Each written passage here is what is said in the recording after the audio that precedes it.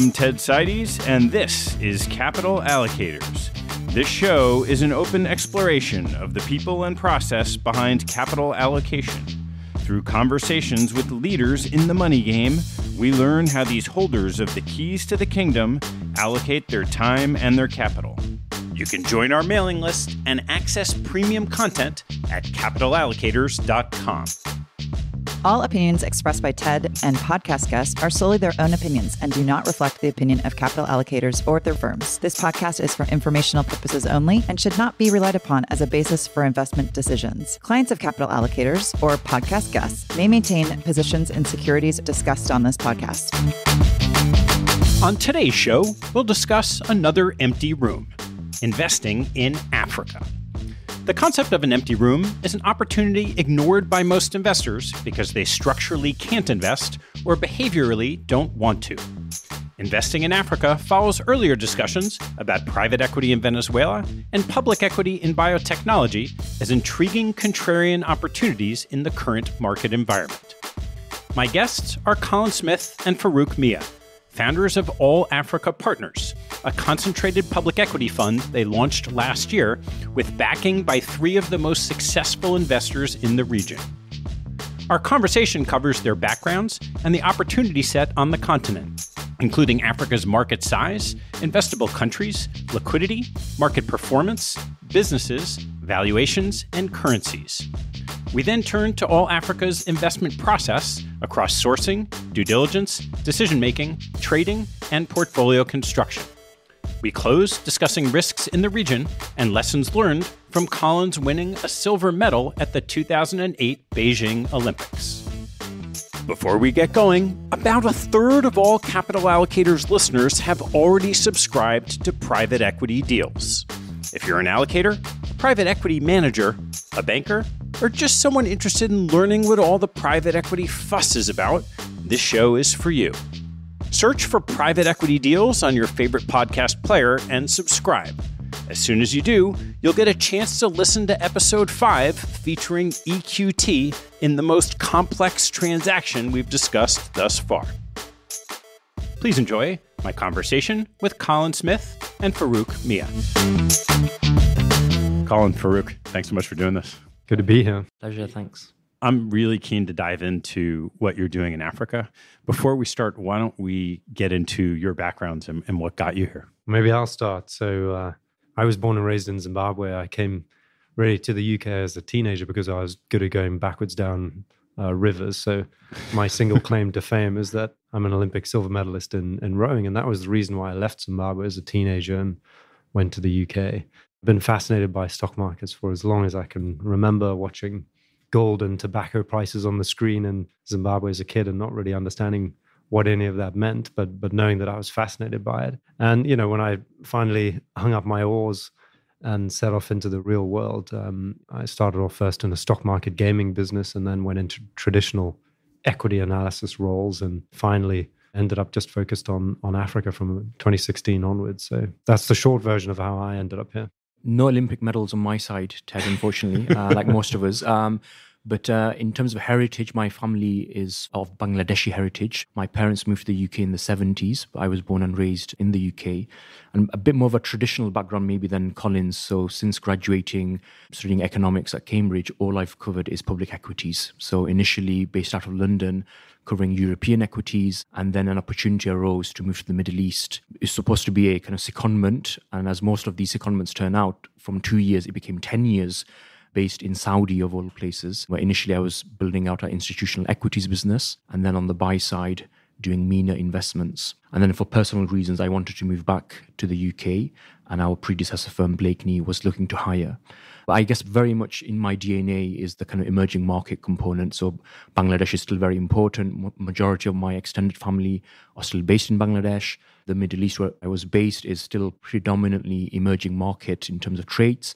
And obviously Africa is probably the most exciting emerging marketplace for us. So the attraction is kind of a common theme, Bangladesh, Africa, and Middle East. Colin, I have to ask, Zimbabwe sometimes gets synonymous with hyperinflation. Right. And would love to hear a little bit of your perspective from growing up in Zimbabwe of macroeconomics and how it impacts how you think. Well, I mean, the first thing I guess I'd say is nobody can ever say we're not going to take currency risk seriously, because I've seen the very, very worst of it. And not just the sort of 2000 to 2008 period in Zimbabwe, but even more recently than that. I've really seen how government policy can be very, very destructive to an economy. So we're very, very aware of that. But Ted, I left Zimbabwe in 2000 and my father gave me then 200 Zimbabwe dollars, which was at the time the most money I'd ever held in cash as a teenager. It was worth about £50.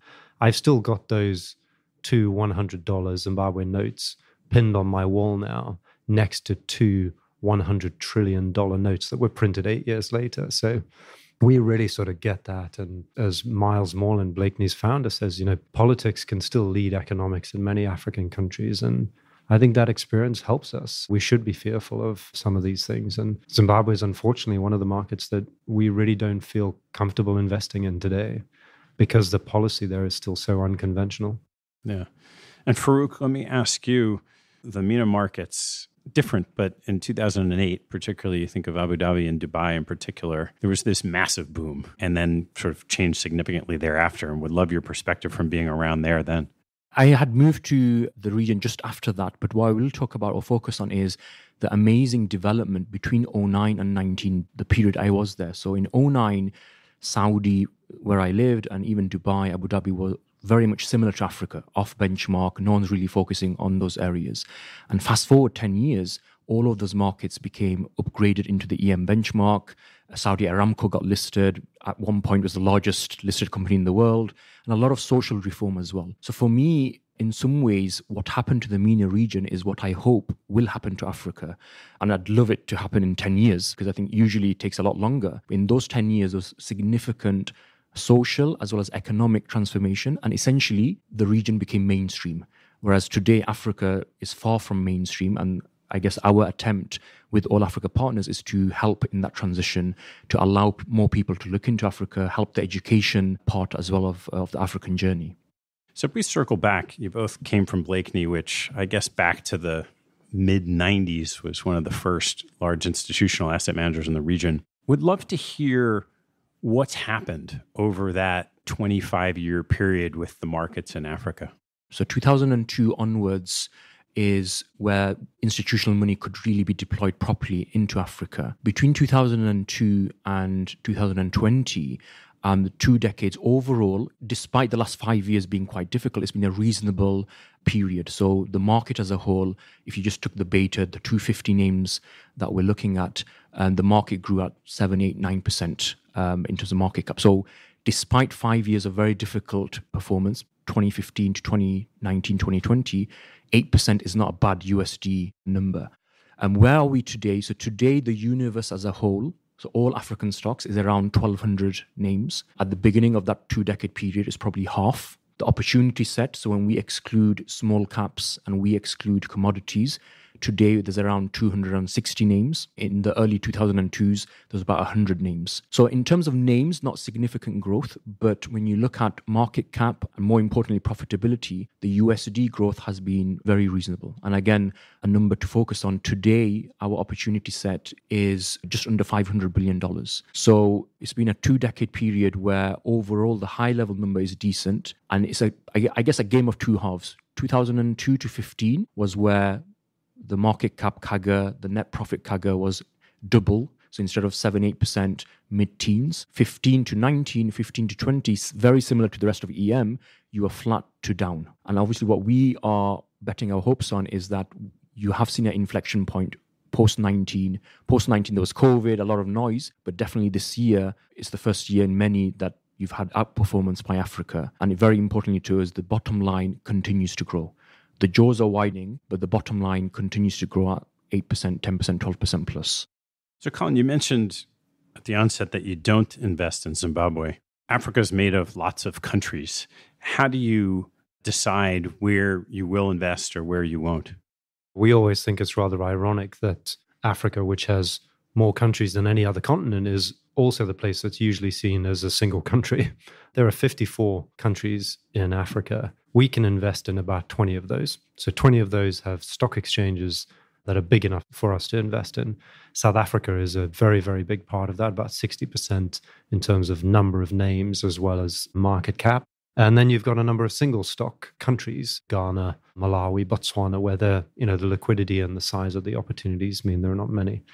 Out of the 20 countries that we look at, there are 16 currencies. And obviously, naturally, we're going to gravitate towards those countries where there are more opportunities. So in our case, South Africa, Egypt, Morocco, Nigeria, all quite big exchanges. And then the next tier down will be the likes of Kenya. And those are the sort of mainstays of our portfolio. In terms of picking countries, I mentioned we didn't invest in Zimbabwe at the moment. And that's really on the basis of liquidity. Because we're investing in listed markets and we promise to give money back to our investors if they ask for it back, we need to be confident that we can take that money out of these markets. So, the availability of US dollars, the underlying liquidity, not just at the portfolio level, but the underlying liquidity of every single position that we invest in is something we care very deeply about. In Zimbabwe at the moment, unfortunately, we don't feel like we can get the money out. I'd love to hear some examples of companies in your portfolio that you're excited about. Well, maybe I can start talking about Equity Group in Kenya. Equity Group is the largest bank in Kenya, but also in the rest of East Africa. It started as a listed entity around 20 years ago. And since then, it has grown its dollar EPS by over 20% per annum. That's the CAGR for the company. It's just a phenomenal business that really started off as almost a micro lender to the unbanked in Kenya. The CEO, James Mwangi, who has taken it through this entire period over the last 20 years, said he really wanted to create a bank for his mother, who is unbanked, right? And as Equity Group began on that journey, so they've grown with those people. And now it's a full service bank where half of the business is corporates and SMEs. The really exciting bit about Equity Group, which we think people misunderstand, is that they've recently expanded into the DRC, the Democratic Republic of Congo. To give you a sense of scale, the Democratic Republic of Congo is about a 90 million population economy, about twice the size of the Kenyan population. And about 80% of those people are unbanked. So actually, it looks a whole lot like Kenya did 20 years ago. It's just roughly twice the size. You can buy Equity Group today, a little over $1 billion for the entire company. You can buy it today at about half the price that you could in 2015. And you're getting all of that DRC opportunity for free. We think that's a total no-brainer for a company that has consistently executed over 20 years. Its ROEs have been 20 to 30%, very, very consistently. They managed their way through COVID incredibly well. We just love the company. We love the opportunity. Leave you with one other fact about that, which is many people think that banks are all about bricks and mortar and all that. That is not the case in Africa and is not the case with Equity Group. So they were very, very quick to adopt all sorts of technology over time, to the point now where 98% of their transactions are electronic transactions that happen away from any sort of bank branch. This is happening not just on phones, but also on mobile apps, the internet, all sorts of ways. So it's a really phenomenal business, very, very profitable bank. And, we're delighted to be shareholders. I'll maybe talk about MTN Nigeria. Telecoms in Africa in many ways is the holy grail for telecom investors. Why? Because you still have voice growing at 8, 9, 10%. So voice is still high single digit growth. You have data growing at 20%. And then you have this unique component, which is mobile money, essentially a replacement for banks, growing at 30% plus. And it's a well-trodden path. I mean, there's a lot of companies who are at different stages of this journey. So Safaricom in Kenya is probably the most mature firm where mobile money is a third or more of their top line. MTN Nigeria is in many ways just getting started. So only a few months ago, they got the mobile money license. So today, mobile money is essentially 0% of their revenue and is still being largely driven by voice and data. In many ways, it's a classic African story in that the demographics are important. So Nigeria is 200 million plus people. Why do we like MTN Nigeria? Number one, telecoms is a place where you want to really stick with the largest player. So they're by far the most dominant telecom player in Nigeria, 50% and above market share. And there's a lot of economies of scale and network effects that come with being the largest. Number two, they're actually a subsidiary of an even larger group, the MTN Group of South Africa. So there's a lot of significant let's say, procurement benefits or balance sheet benefits that come from being part of a larger group. And third is just this significant structural tailwind that as the country gets richer, as the country slowly gets older, the voice subscribers will adopt data, the data subscribers will adopt mobile money, which leads to 15-20% revenue and bottom line growth. So it's in many ways the classic African story, but also the classic telecom story because it's been repeated so many times in many other countries. And Ted, you can buy MTN Nigeria for single-digit PE. You can buy Equity Group in Kenya for less than book value. Both of them pay a 7% div yield at the moment. What's not to like? What's your sense of the assessment of the public market opportunity compared to the private market opportunity in Africa? We have to be careful what we say because Miles Morland owns a private equity African firm. But for us, again, I mean, it's a very simple equation because we think the opportunity in the public markets is fantastic. Why? Because you get all of the reasons why you're entering Africa, the demographics, the urbanization, and so on, but a much, much more attractive valuation. So the valuations, PE, you're paying 8 times. On the private side, you're paying price to sales 8 times for the similar exposure. So the exposure is, let's say, something fintech or something regarding education. So we own an education company. So why would I pay a many times higher multiple on the private side when I can get it on the public? And with the public investment, I have 10, 15 years of track record, 10, 15 years of audited IFRS financials, audited by PwC. I have, all of the transparency, which I don't get in the private sector. So for sure, over the last 3 years, flavor of the month was VC, flavor of the month was PE. And even within the African context, the PE guys did better, raised more funds because that's what's hot. But for us, it didn't make any sense. You're getting the same exposure, but you're happy to pay more. And I think there's a side tangent maybe, that it seems to be people are more willing to lock up their money. They don't want the day-to-day marking to market, which you get with the public markets. And, you get someone from your board calling you, why is this African public market fund down? Whereas with the privates, you're locked away for 7 years and 7 years later, I'll figure out, did I make money or not? I agree entirely with that. I mean, we do not see any evidence that private equity valuations are anything like the discount that they are in the public markets in Africa. If anything, the opposite is true. And actually, quite a lot of the private equity firms that we know have taken advantage of, all of the craziness in those markets in recent years in order to exit some positions. But to be clear, we want to see the private equity markets in Africa thriving, and we want to see them sending more businesses to the stock markets, because that's part of the sort of natural development of these countries, of their exchanges. African stock markets are still 20 to 25% of GDP, miles behind the rest of the world. China is up at 80, 90%. The US is well over 100. We don't know of anywhere on the planet where you've seen sustained economic growth without growth in the stock markets. And the private markets coming in and playing their part in developing good companies is a really important part of that equation. As an extension maybe to your question, Ted, one question we often get asked is, well, if these companies are doing phenomenally well, the public companies, but the valuations are rock bottom, why aren't they going private or being bought out? But we have seen that. So we've seen private equity firms coming to the public markets and picking off the best jewels, which are trading at 4 times PE, 5 times PE, and taking them private. So we have seen that materialize over the last few years in Africa. So you have all these metrics that are super exciting with underlying growth, classic empty room, right? People have left the building. What are the risks? Well, I suppose the risks are that if you don't buy it, you may miss out on the opportunity. Seriously, that's the risk. I think, when we think of taking a step back, the broader opportunity in Africa, where else do you have this combination of growing economies, outstanding companies, and really inefficient markets, right? And when we say growing economies, it's not just 1 or 2 examples. If you look at the top 10 or top 20 fastest growing economies in the world, Africa always makes up half of those, and has done for many years and is expected to continue to do so. Today, Africa accounts for 18, 20% of the global population. By the end of the century, that's going to be 40%. By the end of the century, 4 in every 10 people are going to be African.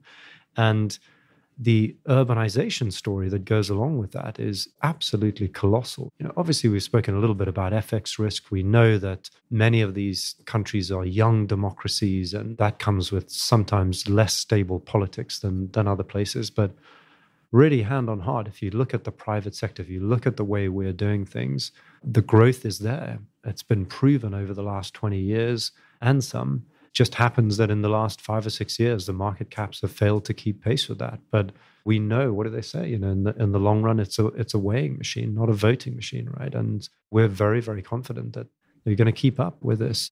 I mean, I think a big risk is, after hearing some of these numbers that we've mentioned, Africa as a whole, it's a $3 trillion economy, 8th largest equivalent economy in the world, 1.5 billion people, the growth that we've mentioned. After hearing all of this, does a 0% weight really reflect the opportunity? The reality is, majority of people are at 0%, and there's a big difference of being 0 and having 0.1. Having 0.1% means it's at least on the agenda. Maybe once a year in the investment committee, Africa will be discussed. Having 0 means out of sight, out of mind. No one even discusses Africa. But to your question of what's the risk, I think the risk is or was a continuation of the last 5 years, which is the opportunity cost of investing in Africa is too high. Why? Because the US is doing phenomenally well, UK, Europe. So why should I fix something that's not broken? Why should I move money away from my US portfolio or developed market portfolio and take it to Africa?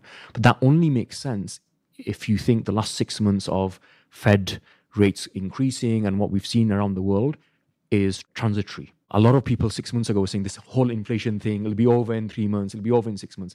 It's very difficult to find those people anymore. So I think that risk, the opportunity cost of Africa being high, has dissipated very aggressively over the last 3 months. And genuinely, a lot of people are looking for alternatives to the US, are looking for alternatives to Europe. And the US does look a bit broken, markets anyway. You mentioned the importance of liquidity. I'd love to get a sense of what does a liquid stock look like in one of the countries in Africa, and what is something that is too illiquid to trade? There's a very, very big spectrum. What we mean by liquidity is we need to have reasonable confidence that we can get out of a position within 6 months. So obviously we've got a growing fund, and it's very helpful to have a growing fund at the moment. And so we look at things like ADTV. We look at block trades. Block trades are really important in some of our markets, and that obviously doesn't appear in the ADTV figures. And we try to estimate really whether we are confident that, looking back over the last year or a different period, if we think it's appropriate, that we can be confident that if we needed to exit this position, we could. Who are the other shareholders? Can we speak to management to find out if there are other buyers? All those sort of factors come into play. We also know that liquidity is ephemeral and usually least available when you most want it. And we have to take all of these numbers with a pinch of salt, and it's not a perfect science. But really, the finding of liquidity is such an important part of our job, and it's something that many other markets don't have. So if we decide today that we want to invest $10 million into Equity Group in Kenya, actually, we may have to think about where that $10 million is going to go. Where are we going to find the stock, and who are we buying it from, and why are they selling it? And do we need to speak to one broker, or do we need to speak to multiple brokers? And we need to think about the same on the other end. It also means that deploying the capital is not necessarily a one-day job or even a one-month job sometimes. It can take you as long to get into a position fully as it does to get out of a position fully sometimes. So you got to factor all of that in. And what does that imply, based on the opportunity set you see, about how big you're comfortable growing to in terms of raised capital? Based on today's average daily traded values, based on today's liquidity, we think the capacity of the strategy is about $1 billion. But in terms of net subscriptions, we'd be comfortable taking about half of that. So today it would be around $500 million. And obviously this is a movable target based on markets, based on what's happening on the liquidity side. To contextualize that number, this is probably less than half of the AUM of some of our predecessor firms who are looking at Africa. And partially it's by design, because I think some of the firms became too big, and partially it's reflective of the current numbers. We don't want to get too big just to gather assets. So it's reflective of both the markets, but also the concentrated style that we're trying to run. What's happened with some of the other institutional owners in this period of time over the last 7 or 8 years that have been very tough in the markets? Well, there's a lot of players have stepped out of the market, and the African markets didn't perform particularly well, really, since 2015. 2015 through 19, the African markets in general underperformed the rest of the world, and in particular the US.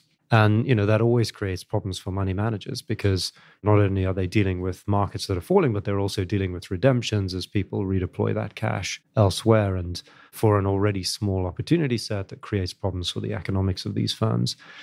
Some of the players that are involved, we've got what we think are three of the most outstanding senior advisors in the business. Miles with his connection to Blakeney and DPI, John Niepold with his connection to SQM, which is another billion-dollar Africa firm, and Torkel McAlpine, who was the director of the Arisaig Africa Fund and obviously a co-founder of Arisaig Asia. I'm sure these guys don't mind me saying that they're all at or near retirement age, and they were around for a long time. And a lot of these small boutique firms don't survive their founders moving on. So I think in the annals of history, all of these firms did a terrific job over a sustained period, particularly Blakeney came to a natural end at an appropriate time. What's happened with the sophistication of the companies in these markets and the opportunity you see at a company by company level from the bottom up?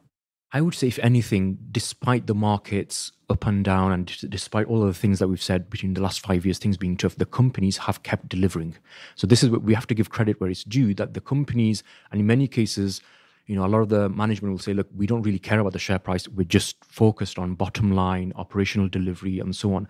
And this is what gives us so much positive vibes about what we're doing, that even over the COVID period and over the last 5, 6, 7 years, they've just kept delivering. So the widening jaws in terms of where market cap has been flat to sideways or down, and net profitability has kept growing. So sophistication in terms of tech adoption, in terms of tech leapfrogging in many cases. So a lot of the telecom companies that we cover used to be behind telecom firms in the rest of EM or even developed markets and have leapfrogged ahead because of COVID, because of other lack of legacy systems to replace, and are probably way ahead in terms of, let's say, mobile money or mobile banking. So on the company side, I think we're very, very happy and comfortable that they are delivering what they're supposed to do. I think I want to say something else about sophistication, if I may, and maybe this is a bit broader than what you were asking, Ted, but I think many people who don't know Africa hugely underappreciate just how sophisticated and mainstream these companies are. I think most people would be surprised that 8 out of the 10 CEOs of the companies in which we invest in today were educated in either Europe or the US. I think people would be surprised that in all 20 of the exchanges that we invest in, IFRS is standard and required. I think people would be surprised that auditors have to be changed every 5 years. When you look at these financial reports, you look at the quality of governance, Africa is miles ahead of many other parts of certainly emerging and frontier markets, in part because of the legacy of colonial French and English legal systems, the fact that business is conducted largely in English. So the sophistication, the quality of management for us is very rarely the reason why we're not investing in something. These are really outstanding people running these companies. So you've kind of alluded to, Farouk, that the companies have delivered, but share prices maybe haven't been as strong. I'd love to hear, just at an aggregate level, what are some of the basic financial metrics that might get people excited looking at Africa? In terms of earnings growth, so as I mentioned, over the long period, it's been kind of high single digit to low double digit USD growth. And USD, we emphasize USD because that's what majority of our clients and majority of people are looking at. Obviously, on a local currency basis, it's significantly higher. In terms of the portfolio, so our 10-stock portfolio, the current ROE is 33%. In terms of dividend yield, we're talking about 8-9% dividend yield. And again, the yield, often follow-up question is, well, why are they paying out so much? The yield is high because the price is so low. The payout ratio isn't necessarily super high. And in terms of, again, valuations, the PE of the portfolio is today at 8-9 times PE. A lot of the names that we're looking at because of the valuations are market leading companies. So when you look at market shares, margins are leading because of the scale benefit. In telecoms, if you're the largest company, most likely you have the strongest balance sheet, you have the benefits of scale, and your margin will more often than not be higher than some of your peers. So on financial metrics, it's in line, if not better, with a lot of the EM and even DM peers. But what's not followed through, as you've said, is the market cap. And I think this is not really Africa specific, maybe more symptomatic of EM as a whole. Basically, Ted, our portfolio trades at half the price and triple the yield of Acqui. What's not to get excited about there, right? How does those metrics of your portfolio compare to something if somebody was buying an index, Africa index, what would that look like? The first thing is there aren't many appropriate Africa indexes. So they do exist, but they're often skewed by whether they include South Africa or not. And if they do include South Africa, what weighting is it? And does that include NASPAs? But one of the metrics that we like to explain to people in quite a lot of detail is it's not a surprise that our portfolio trades at a discount to the rest of the world. Nobody would be surprised by that. The discount has widened since COVID, which is interesting. But to us, the most important aspect of the margin of safety is that these companies trade at a discount to their own last 10-year valuations. So if you just look at the median valuations that these portfolio companies have traded at, either since they listed, if it's within the last 10 years, or going into the last 10 years, the discount is substantial. If our portfolio today just re-rated to their own historic valuations would be up over 50% in dollar terms. So these things are really trading at crazy valuations, even by their own standards. How do you handle the currency? It's a great question. How long do we have, right? So currency is really important. As I mentioned earlier, there are 16 currencies that we have to deal with. Some of those are pegged, some of those are pegged to basket, some of them are pegged to the dollar. And then there are some like Nigeria, which is sort of quasi-pegged, and that's a peg that's managed in a bit of an unconventional way. The most important thing for us, the starting point, is that if we look at any of our floating currencies over a 20-year period, the inflation differential to the US perfectly explains the depreciation. The shorter you make that period, the more noise there is in that relationship, right? And obviously at the moment, there's so much noise we can't hear ourselves. So we know that the inflation differential looking forward ought to be the key metric that determines the discount rate. It means that a historically low inflation economy like Kenya or South Africa should see less depreciation than a higher inflation economy like Ghana or Nigeria. And those things are really important for us to understand, because when we're making investment decisions, we need to decide between a bank in Egypt and a telco in Nigeria and a brewer in Kenya. And we need to be able to have figures that really are in USD. And so we look at the inflation differential, and then we look at other factors that may hint at a buildup of a problem. And that could be a high real effective exchange rate. It could be the increasing prevalence of a black market rate. It could be that the country is very exposed to something that is unusually highly priced at the moment. Obviously, there's a lot of that in the global economy right now. So we'll look at all of those factors, and then we may add to the discount every year if we think that the inflation differential is alongside some of these other red flags. And then we'll apply that appropriate country discount to every company that we look at there. So we end up with US dollar valuations that are comparable across our opportunity set. How has the rising inflation in the US and much of the rest of the development world followed through in Africa? There's a lag. Some of our countries have inflation levels lower than the US and the UK, which I can't remember the last time that was the case. So there's definitely a lag. And why? Because some countries import less or more self-sufficient, other countries are less self-sufficient. But this is a pressure point for our countries. And this is a reason why some of the currencies, to Colin's point, have been under pressure year to date. So in some of our markets, we are being quite punitive in terms of the depreciations that we're forecasting, because there's a balance of payments issue, because there's a bit of a grey market which has been built up in terms of the official FX rate versus the unofficial FX rate. So it's something that we are tracking. But again, to our earlier point, that not by design perhaps, but the majority of the companies that we own today are distant market leaders within their sectors. So in this period, what we really care about is pricing power. For example, do the companies that we own have pricing power? So even if it's an inflationary environment, because of the strength of their brand, because of pricing power, they will lead the way, increase prices, and the impact on volumes will be much smaller than peers. Or because they are market leaders, it's survival of the fittest. The number 2, number 3, number 4 player may well fold because they don't have the balance sheet. So the number 1 player will take the market share. So we are well positioned for the macro environment that we find ourselves in. I think there's something else there which is really important to mention, which is that our economies are not particularly well correlated to anything else. Many people that are investing with us are doing it because it's diversification in their portfolio. So although we run a very concentrated portfolio, we add diversification because, frankly, what happens in the Kenyan economy is not particularly well correlated with what happens to the US. And obviously, we look at the inflation figures because of the impact on currencies. But actually, at the moment, the world is not necessarily integrating any further at the moment. If anything, people are taking a bit of a step back. And we think that's going to make places like Africa even less correlated with the US markets. And that's certainly one of the reasons why our investors are on board. I'd love to dive in some more of your investment approach.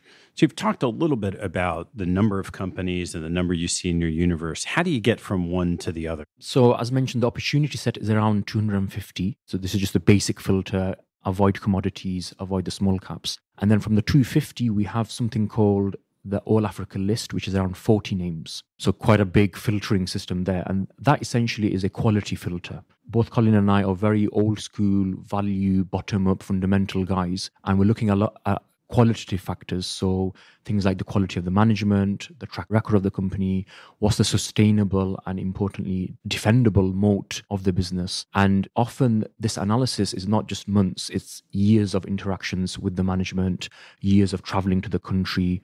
Post-COVID, I think we've had 6 or 7 in-country visits already. Through this accumulation of historic work and also some of the legacy things that we benefit from our advisors, we'll narrow it down to the best 40 on a quality basis. And whenever we are looking to introduce a name into this 40, it will have to be approved by all of the team. And importantly, Ted, the 40 is a one-in, one-out list. So it's constrained to 40A because this is twice the number of the maximum number of positions we could have. So max number of positions is 20. Having 2x that as the pool seems reasonable. And at any given time, let's say we have 40 names and there's an interesting new IPO, something has to be booted out. And the rationale of that is the most important decision within the firm is allocation of time. We all have 24 hours in the day. And for us, the worst thing possible would be one of the team on the side kind of working away for weeks and weeks on a financial model and then brings it to the team and none of us like it and there's emotional biases and fights. And so we want to avoid all of that. And hence it's a one in, one out. And the team has to agree on what's booted out as well as brought in. And that's where we get to the 40. Colin, if you want to carry on the journey from the 40 to the 20 maybe.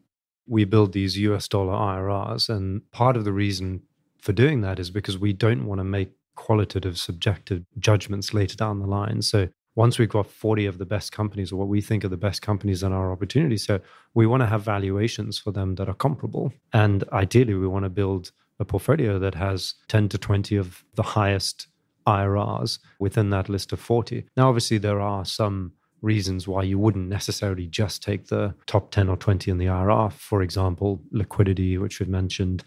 You might have a country cap, or we also look at things like what we call the quality of the IRR. We much prefer businesses where the majority of the returns are being driven by underlying growth and dividends and less so by multiple re-rates. Those things come into play, but really what we're doing is once we determine the 40, we create valuations for them and we want to get the best out of those.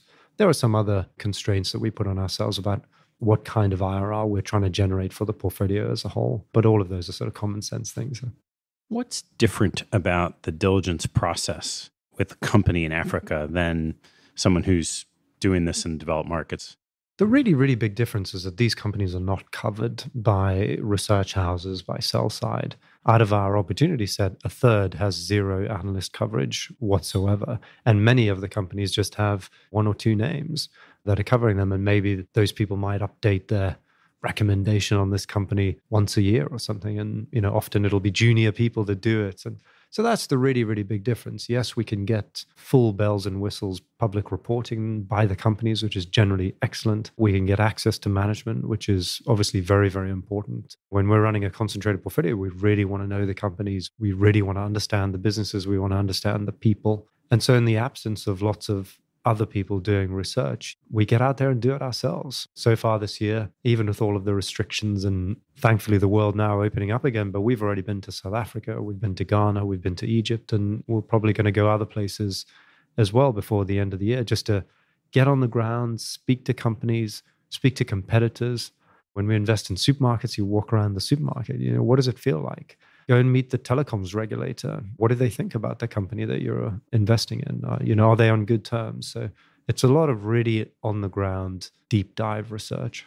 I guess this is the source of the inefficiency. This is why Africa is an active manager's dream, because you have this dislocation between underlying profitability and how the market is rewarding, or in this case, not rewarding the companies because of lack of sell-side coverage. So even for the gem manager, often the armchair Africa investor, as I like to call them, they might look at South Africa, they might look at one or two names in Egypt or elsewhere, but they don't have time to go any deeper. And to further expand Colin's point, a lot of African names used to be covered and then got dropped because of the last 4 or 5 years, and generally Wall Street and sell side being under pressure and letting go of people. So Africa has been a victim of that, but it's the source of the inefficiency of the markets. How do you find doing this work from London compared to sitting in Africa when so much of that qualitative diligence you've talked about is being on the ground, with the companies? We think London is a tremendous place to be because it's a really, really easy point to visit all of our companies from. It's in essentially the same time zone. We're at most 2 hours away from any of our companies in terms of time zone. And, even if we went and sat in Cape Town or Nairobi or Lagos, we would always still have to go and visit other companies. So it's good to be in a place where we can have easy access by air to both our companies as well as to our investors who, are not just based here in the US, but also in the UK and mainland Europe. How do you go about making the decision of what gets added to the All Africa list? It's qualitative and quality driven. So there might be a candidate which has been recently IPO'd or a company that we think has kind of turned around. And essentially there'll be a lead analyst on any name. It'd be for that lead analyst to compile his potential All Africa list document and try and convince the other guys, A, on its own right, it's a high quality name, and then B, it deserves a space. So at one point, it will become a kind of head-to-head battle between the prospective promoted name and which one is the candidate to be demoted. The names that are in the 40 already in the list are of a higher quality, of a higher caliber, and therefore that company has to wait.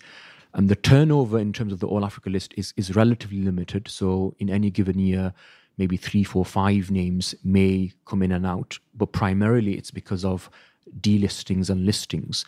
Why? Because, quality is something that we track over many years, and quality is something which is usually, not always, but usually difficult to destroy over 6 months. And if a company has been high quality for a while, it's in the list, it would be very difficult for us then overnight to think, look, it's not a high quality company anymore, it needs to be booted out.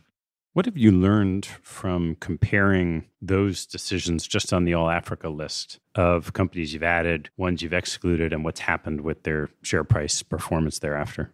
One of the really key things we've learned is that the decision to pursue work on a particular company is usually done with an idea of what you think the valuation is before you've done the valuation.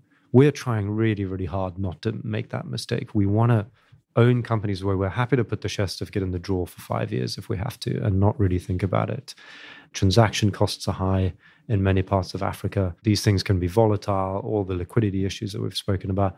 We don't want to have to buy bad quality companies and get the timing right. We don't think we're smart enough for that. We don't think the markets are liquid enough for that. So we're trying really, really hard to not make subconscious and certainly not conscious decisions about valuation. When you see the PE, you see the market cap, you look at the stock price chart over the last year, and then you do your All Africa list work. No, it's definitely something different to that. I hope we have a lot of problems in getting companies onto and off that list in future, because if we have a lot of problems, it means we have more quality companies than we thought we had before. How do you go about the process of executing trades? Well, we have an outstanding operations manager, Sonders Youssef, who also joined us from Blakeney. And she is a real whiz in this and does a lot of the heavy lifting on the execution side of things. So Farouk and I make the decisions to invest in a company. Say we have a target weight of 10%, say, in a particular company. We will then give that instruction to Sonders, and she will go off and try to source the stocks. So that could be a quick conversation with one broker, or it could be a painful conversation with 10 brokers over many moons. Sometimes we have to get involved. Sometimes we have to call up the management team, see if we can source some blocks from somewhere else. Sometimes we're speaking to other fund managers who may be exiting or maybe buying alongside you, and you're trying to sort of negotiate a better price or negotiate a bigger share of a block that's being sold. There's a lot of legwork that goes into it, and very few of the trades are just as simple as going to your online account and plugging in a number and pressing go. What do you see in the composition of the shareholder base alongside of you, generally in the names in your portfolio? I think it's hard to generalize. South Africa obviously is a much more developed market than Ghana or Egypt. So South Africa would be a more typical US or UK style shareholder list. So often the pension funds are the largest. The big asset management firms are also in the top 3, top 5, top 7. It's a very institutional heavy shareholder list. Whereas when you start going to perhaps Egypt and Kenya or even Morocco, a lot of the large holders are the founding families, because it's earlier on in the development of those markets. And again, both have their pros and cons. Generally, we do like companies where the management team are part of the founding family and they still own 20, 30, 40% because of the alignment of incentives and interests. So it does differ. And I think the South Africa and non-South Africa comparison is the kind of easy one in terms of institutionals and non-institutional mix. When you have 10 to 20 stocks in your portfolio, how do you think about portfolio construction? Well, it's sort of relatively simple with a 10-stock portfolio, right? In a sense, we don't have to think very much. You asked earlier about countries and how we think about countries. We don't tend to do a lot of thinking about the top down. We're much more sort of fundamental focused guys. But we do think about countries that are on an upswing. We prefer to look at things that have been a bit beaten up, a bit out of favor. We tend to have that sort of value bias. And the same is true of countries. So if you take South Africa and Nigeria at the moment, for example, both of those countries have been out of favor for different reasons over that 2015 to 19 period. Different reasons, but good reasons. We think both of those have very clear positive momentum and positive catalysts on the horizon. So we're going to spend a bit more time looking for opportunities in those countries than we would in places that have been good for a long time. That, to a certain extent, informs where we work day to day. And obviously, if you're doing a valuation on company A, you're more likely to make a decision on it than the company that you're not doing any work on. So part of it is dictated by how we decide to allocate our time. But really what we're looking for is we want to get the highest conviction ideas into the portfolio. After that, we have a 30% country limit in the portfolio. When we look at the real risks that we're exposed to, that are difficult for us to mitigate against, it's really the country risks, the FX risks that we have to be really careful about. And those are risks over which we have no control. We know that inter-country correlation is much, much higher than sector correlation across Africa, for example. So we have a 30% country limit. We don't have a sector limit though. So we'll quite happily own 50% in a sector if we really like the sector, we really like the story, we feel there's enough companies that represent that, but we'll limit ourselves on the country. When you look at the different sectors of opportunity, what are you looking to invest in? I would say, commodities is the only one where we explicitly avoid, and everything else is game, everything else is open to investments. But we do maybe have a bias towards areas or sectors which are exposed to the big themes in Africa. So namely the rising middle class, the increasing working age population, urbanization. So these are the big themes which any African investor is exposed to. And by sector, it means a lot of the consumer-facing sectors, so be it education, healthcare, FMCG, food, are areas which a lot of our potential ideas come up from. But also the kind of stereotypical sectors, which is the banks and the brewers and the cements, less so, but they are still there. Commodities are the only one that we rule out, and everything else we're open to. And maybe just to expand further, in terms of the mechanical process of portfolio construction, the starting point would be the 40 names in our All Africa list and the IRRs ranked from highest to lowest. And that's the starting point of the conversation. And everything else being equal, perhaps, you would be surprised if we have a lot of names which are bottom quartile IRR and not many names top quartile. So the starting point would be you should be owning most of the top or second quartile. And then the discussion, as Colin mentioned, would go into the quality of the IRR. If there's two companies with the same IRR, but one is primarily driven by multiple re-rate, the other isn't, you'd prefer one over the other. And then the filters regarding country exposures, etc., would come secondarily post that initial conversation. But the starting point is that we have faith in our work, we have faith in the models and the assumptions we're making to rank the IRRs, and that is your initial place regarding the weightings and the positions that you have. So you mentioned that some of the backers of your fund have been some of the most influential institutional investors in the region for a long time. I'd love to hear what you feel you're doing similarly and differently from some of them and why. I think that's a great question. And we have quite a lot of differences actually in how we're operating to all of those three predecessor firms, Blakeney, SQM, and RSA Africa. I'd say the biggest difference to Blakeney is the concentration piece. The fact that we have a 10, 15 stock portfolio is very, very different to Blakeney's approach, which was really when we joined, they had about 60 positions in the portfolio. It's very difficult to generate alpha from a 250 stock portfolio if you have 60 positions. One of the other differences is around privates. When these managers got going, actually the private markets in Africa really didn't exist at all. So it made sense for them to have 10, 20% allocation into private equity.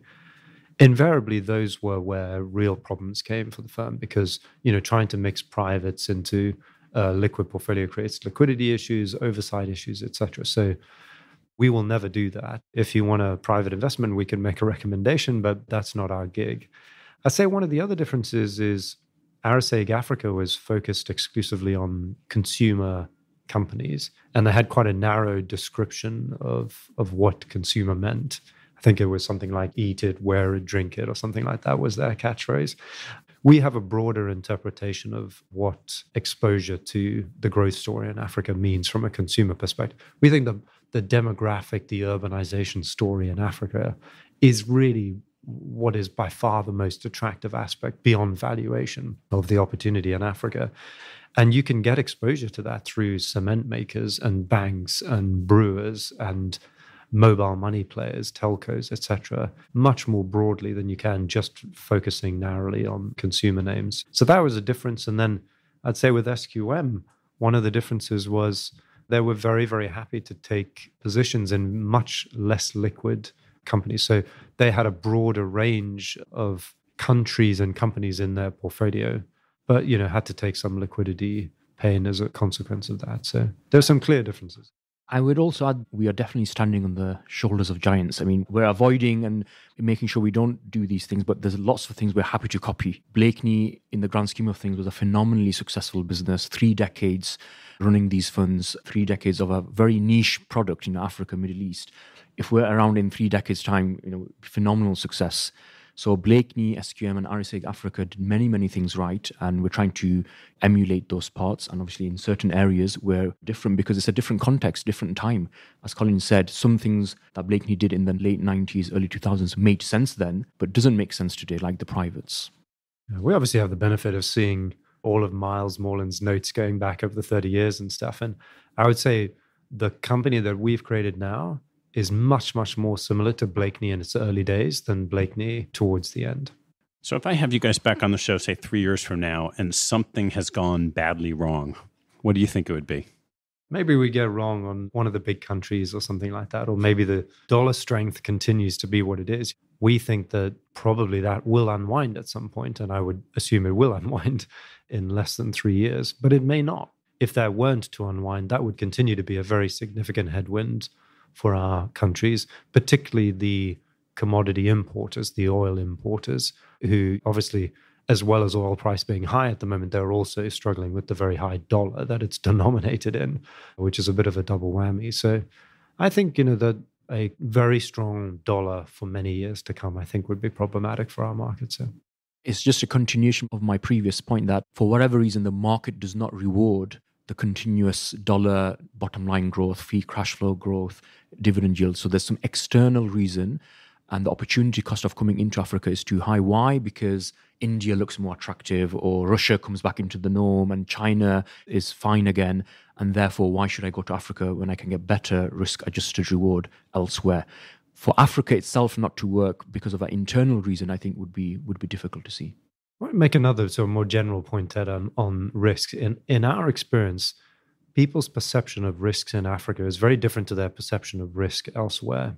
A lot of people say to us, well, we couldn't possibly invest in Africa because that's a really dangerous place. Well, gee, did you not invest in New York in the 1980s and 1990s, right? There's this perception that Africa are full of sort of diseased people living in mud huts and, lack sophistication and can't speak for themselves and stuff like that. It just ain't true.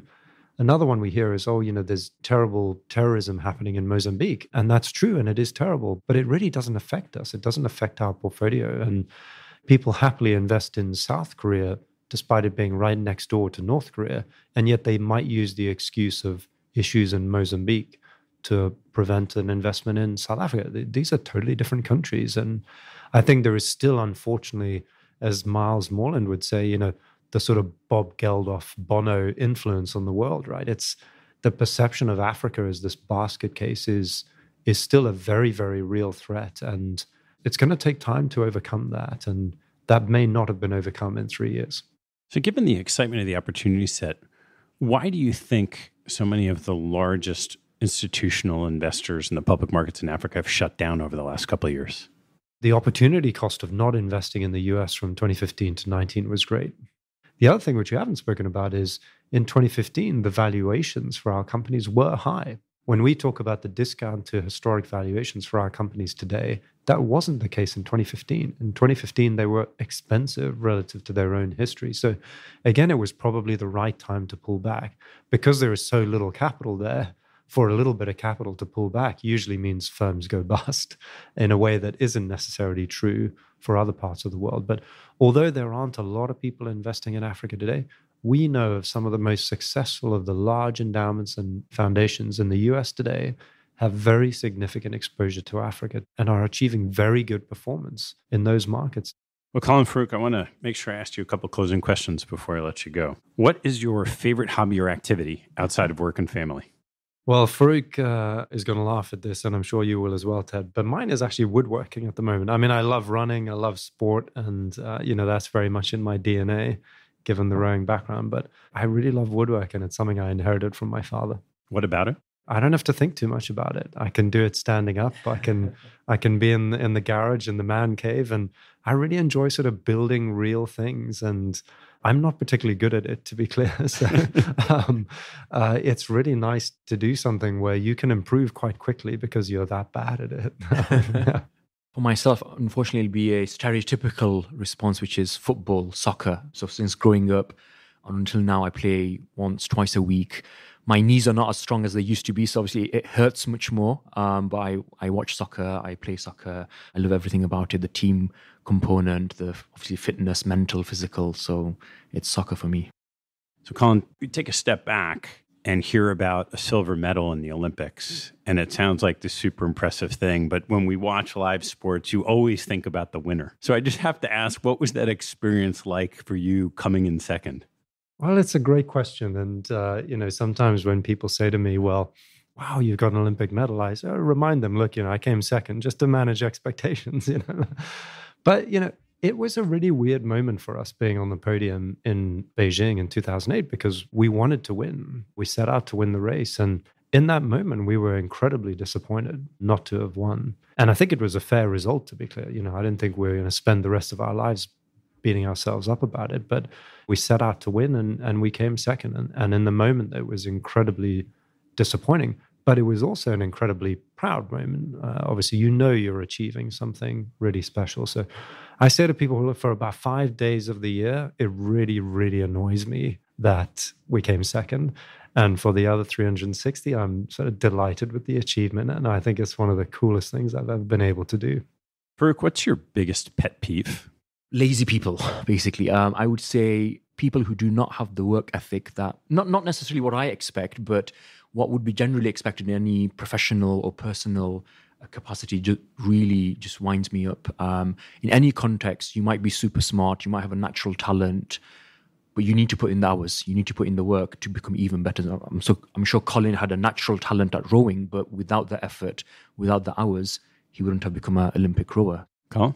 For me, it's cell phones. Cell phones on a table if you're eating, the noise of cell phones, particularly people that are looking at screens and have the beeper on at the same time. But you can see it, right? I just turn it down. So yeah, cell phones on tables is a real pet peeve. And how about on the investment side, Colin, investment pet peeve? I have a fairly long list of this, but I think in the context of Africa, I would say for me and probably for us, it's reporting in local currency without reporting in dollars as well. That can be extremely misleading in high inflation environments. And I really think that shouldn't be allowed, basically. I think for myself, Ted, it would be people who maybe overcompensate by overcomplicating a model or overdoing it and having a 7-factor model when actually one or two factors is probably more than enough. So it really, again, winds me up when someone's trying to convince you they're right because their model is super complicated and actually it's inverse. You reach that peak point and then it's all inversely related. Which two people have had the biggest impact on your professional life? One is Peter Lynch. One Up on Wall Street was probably the first proper investment book I read when I was, I think, a teenager, and really opened up the door or this universe of investing to me. And then subsequent to that, obviously, Howard Marks, Buffett, etc. But Peter Lynch and One Up on Wall Street was a big one. And the second one I would say is, again, maybe cliched, is my wife, because I have 4 young kids at home. I have a very chaotic house, but without her, I would not have been able to invest as much in my career, invest as much in All Africa Partners, do all these trips. We spend a lot of time on the road. So any of my limited development I've had in my professional world would not have been possible without my wife. And that puts pressure on me to say my wife. No.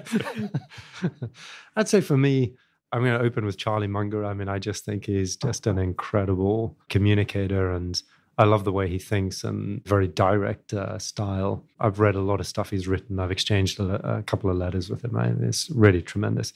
Second is Miles Morland, right? I think in terms of direct impact, I don't think anybody really comes close to him. You know, Miles Morland rode in the Oxford-Cambridge boat race in 1965. He was president then. I was president in 2009, and he came up to me after I gave my president's speech in 2009. He said, "You're African, we need to have lunch." And so began this sort of extraordinary friendship and professional relationship. We've done a lot of things together. All Africa is one of them. And I think he's just a wonderful, wonderful communicator. His letters to investors over the years are famous. But I also think he's a tremendous advocate for responsible investing in Africa. He's a tremendous advocate for Africans being treated equally and fairly and being respected and not being told what to do and how to run their lives, which all of us in the rest of the world have been guilty of at certain times. And he's really, really good at what he does. So he's a tremendous advisor to have on board. Yeah. Colin, what type of investment do you gravitate to like a moth to the flame? I really love sort of traditional value stuff, yeah, particularly in the consumer plays. But give me something that looks really, really beaten up, particularly if it has, you know, a good brand attached to it and it sells products in a simple business model. And I'm going to lap that up every day. Farouk? Recently, it's much more of the kind of on the tech side, these software as a service, asset light type companies. Why? Because it's completely revolutionized the way you can take over the world. I mean, back in the day, if you want to have global domination, you need to build a factory in Australia, a factory in India. But with these kind of asset light tech businesses, you could be in a small office in New York and have complete domination throughout the world and have 90% market share, but very limited capex outlay in India or in Australia or whatever. So it's completely changed the way you can take over the world. We don't have many opportunities like that in Africa. Hopefully we do, but that's really fascinating for me. Farouk, what teaching from your parents has most stayed with you? I would say, I mean, maybe not a direct teaching, but I would say it's kind of being brave, being fearless. So my parents were subsistence farmers in Bangladesh before they moved to the UK as economic migrants. And for me, when I think back, moving from a very developing country in the 1960s, 70s, Bangladesh, to the UK must have been a very, very scary decision to make. But they were brave, they were fearless, they kind of jumped on, and the rest is history. So it's not an explicit teaching, but I think that's always resonated with me, that if you want to achieve anything in life, you can't play it safe. You've got to take bets. You've got to be brave. And often, yes, things don't work, but they're learning points. And I think this is one area, unfortunately, the UK culture isn't great. And the US culture is completely opposite. In the US, it's a badge of honor. I've tried 3 businesses. They didn't work. I'm on to my 4th. I've got lots to learn. But in the UK, it's a bit opposite. But I think, yeah, that's a big learning for me from my parents. Yeah. Colin? Yeah, for me, I mean, beyond the woodwork, I mean, there are many things, but the one that has really stuck with me, my father often used to use the phrase, we'll make a plan. And he would use that when he came across a problem that he didn't have a solution for straight away. And to be clear, it wasn't just him who used this phrase. He used it, he loved it a lot, but it was really a very common phrase for his generation in Zimbabwe and South Africa in particular, maybe something to do with the sort of economic environment that those countries went through in the 70s, 80s, and 90s. But it was this idea that you could be comfortable knowing that you faced an issue and you didn't yet have a solution, and we'll figure it out. We'll make a plan. That's really stuck with me. And I'd like to think that I and we as All Africa are pretty good at that as well. All right, Colin, last one. What life lesson have you learned that you wish you knew a lot earlier in life? This is a relatively easy one for me, which is start. Starting a difficult task is almost always the hardest part, whether it's a really big, challenging project that you have to do, or a difficult training session, or a difficult conversation that you need to have with somebody. Starting is almost always the hardest bit. So just get going, make a start, and you'll get through it more easily than you think. I would say it's being open to asking for help. I think often we're taught as we're growing up, asking for help is a sign of weakness. But what I've realized in life is, no, it's not, A. And then B, being surrounded by people who you can ask for help. So what does that mean? That means being surrounded by people who in many ways are better than you in certain traits. And again, the norm is you want to surround yourself with people where you're the best, you're better than them in X, Y, Z. So I think that's a big thing for me, that surround yourself with good people, honest people who you can ask for help, and you have that kind of transparent relationship where there's nothing to be ashamed of in terms of asking for help. Farouk, Colin, thanks so much for sharing information about this empty room in Africa. Thanks a lot, Ted. Thank you very much. Thanks for having us. Thanks for listening to the show. If you like what you heard, hop on our website at capitalallocators.com, where you can access past shows, join our mailing list, and sign up for premium content. Have a good one, and see you next time.